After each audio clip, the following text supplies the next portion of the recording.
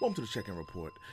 Today, people are celebrating Obama, with the hashtag all birthdays matter. They're trolling Donald Trump and they're, agitating the man. And, I want to take this time out to speak about President Obama and the historic, because it was a historic presidency of Barack Hussein Obama. Okay, so let me start with love. I have a lot of respect for this man, to be the first, person of color to hold the presidency, to be the first, person of color to be the commander in chief of the country. That's something to be that's something that's respectable, and that's something that's admirable when you think about the historic, when you think about the history of America, the history of how the country was founded, and for us to get to 2008 and have, the first black president, it was historic and it was eventful. But I have gripes with Mr. President Obama, and I wanted to take the time out to speak about it because he has made statements in regards of the climate of what's going on in the country, the George Floyd, the Breonna Taylors. And he's commented in the past. He's made comments about Trayvon Martin. He's made comments about other, people that, tragically lost their lives to, police brutality, to racism. And he's been spoken, but he's been well spoken on those things. But there's one thing to talk, and there's another thing to actually have action towards those things. And I want to lay out my gripes, because a lot of people like to shield this man. A lot of people like to cape for him. They're like, oh man, black people love to cape for President Obama. But I want to lay out some things. What did President Obama actually do for black people? And don't educate me on the, my brother's keeper program. I understand that. I'm aware of that foundation that he founded that a lot of people don't even know about. But what did he do in terms of legislation, in terms of laws, in terms of, bills passed? He went out of his way for the LGBT community. He went out of his way to get, all of the things that they were asking for. He gave it to them. He bailed out the corporations. But why didn't he bail out the black people that came out in droves to vote for him? Why didn't he bail them out?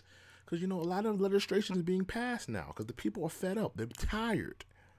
But when this man held the mantle as commander-in-chief, where was his care for his people? Where was his love? Were y'all just magnified and just mystified by him, brushing off his shoulder, singing a little Al Green, so in love with you? Were y'all just mystified by that? You saw what was in his hands, but you didn't see what he was hiding behind his back. Because under his presidency, the same things that are occurring now, in terms of police brutality, in terms of racism, in terms of those things, they were occurring during his presidency. What did he do bill-wise, legislation-wise? Or did he just sit around, on the mantle as commander-in-chief and just watch black people suffer? While, catering to every other community, catering to every other agenda, catering to the LGBT, catering to big corporation, catering to every other community, but the people that came out in droves, emphatically, the black vote was there for him. I can't think of a black person that didn't vote for him in the first election, the 2008 election.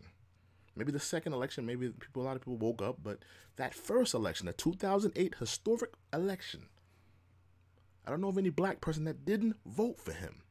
But what did he do for those people that voted for him? Black people are crying out. They're suffering. They're talking about the injustices, the racism, the inequality that is going on in America, that is running rampant in America, that the protesters are on the streets, burning down precincts, burning down corporations, looting, robbing, protesting. Where was Obama for the Trayvon Martins? He spoke out, he said things, but what did he actually do? Just like now, he released a statement on the George Floyd situation, excuse me. And he had a lot of things to say, and a lot of things, he wanted to, propagate a lot of things that he had to get off his chest. But what is he actually doing?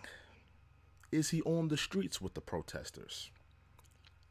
Is he in the trenches? Is he out there, lending his hand, letting his voice be heard? Or is he, cooped up in some, house in Chicago, with 100 Secret Service wrapped around him and protecting him, and while he's just, typing on his computer, oh, the social injustices in America.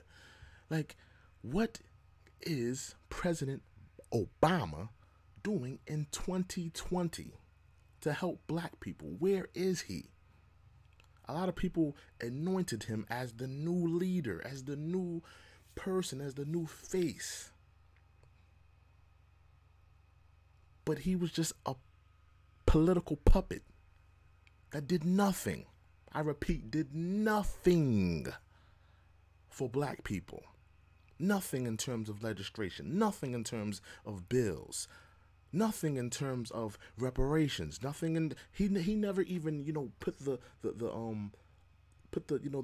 issue of reparations on the table. Way after his presidency, now we're talking about reparations. Now we're talking about police reform. Now we're talking about, no chokeholds. Now we're talking about, having communities be led by,